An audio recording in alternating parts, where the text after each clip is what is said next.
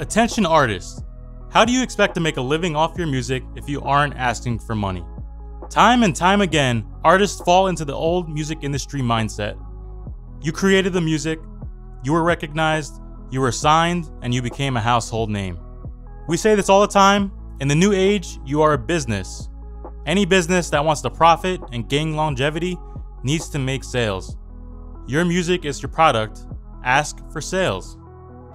Artists struggle with imposter syndrome, where they feel like their art may not be worth money, they don't think people would pay a good dollar to have their music, and you have to get out of that mindset.